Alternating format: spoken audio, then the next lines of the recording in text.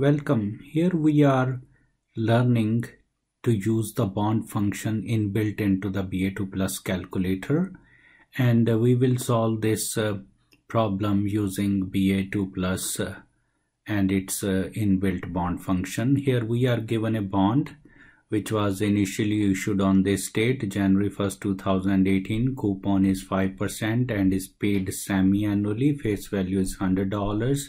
Settlement date is October 6, 2021.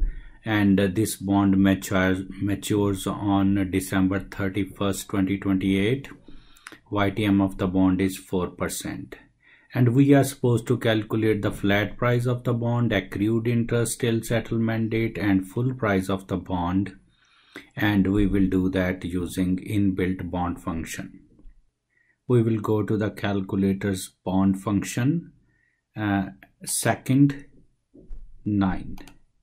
So here we are into the bond function. But even before we go into the bond function, let us go to second and format.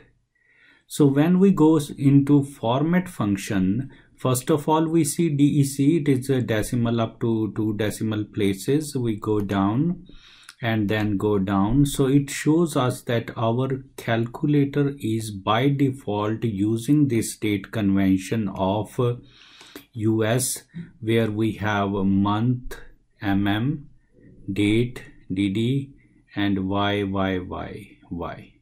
So when we use US date convention in the calculator, the display happens like this, that it is DDYYY date convention. So, but if you click second and set, you see EUR. So this is the European date convention, where we write DD, date first, and then month, and then year. So this is difference between European date convention and US date convention, but we will be in this question using US date convention. So we will click second and set again. So we are back into European date convention, second and quit. So through this exercise, what we did, we actually wanted to make sure that we are in US date convention. Now we are fine, and we will go to second and click 9. We are into the bond function now, and it starts with settlement date. So settlement date is displayed as DDYYY, but when we enter this date has to be entered as October is 10th month, dot, and 6 is the date, and then year is 21. So this is the format in which it goes into the system. So display date is different. Display of the date happens differently. But when we enter the date into US format, we first of all enter 2 digits for the month. Here we have the month of October. So this is 10. After that there is a dot, and then 06 is for the day. 6th date, and then 21 is for the year. And when we click enter, 6th of October has been entered into the system, 2021. So this is settlement date for the bond. Then we go down there, and it is asking for coupon, which means coupon rate, which is 5%. So we will 5 and enter 5, and then go down. And it is RDT, this is the redemption date. So this bond is maturing on December 31st.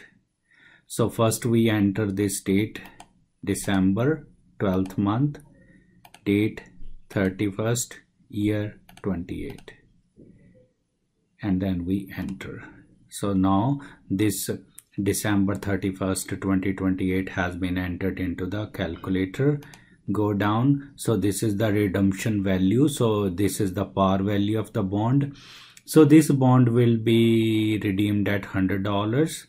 So this stays as $100 in most of the cases, unless and until we are dealing with something like callable bond, which may be redeemed at $103 or something, $102 at premium or something.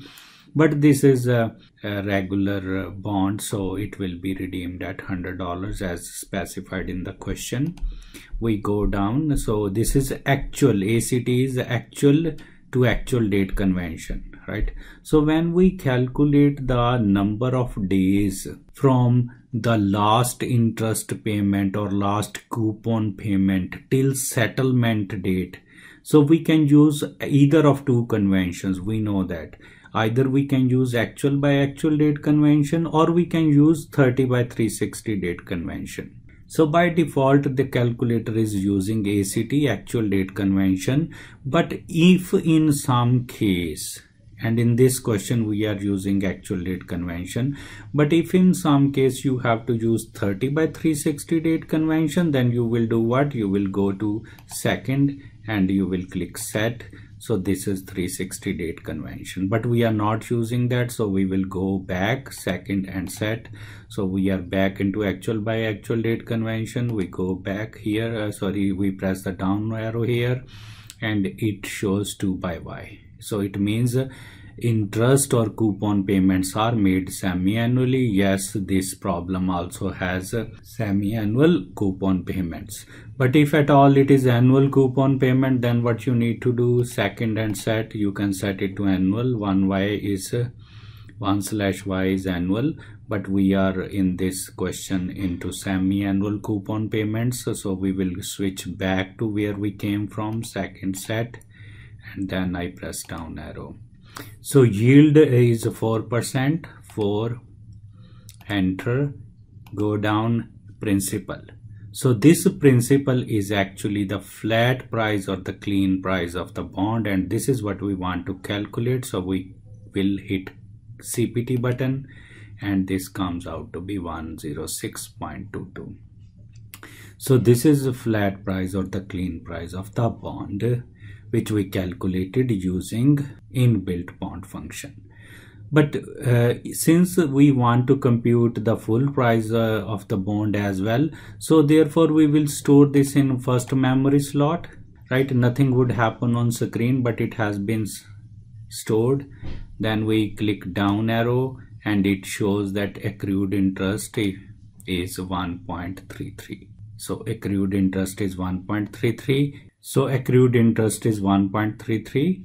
So we add to that recall 1 is equal to, so this one is actually 107.55 is actually the full price of the bond. And although we have not talked about duration yet, but the duration of the bond is 6.08. So inbuilt bond function also gives us duration of the bond. Thanks for watching.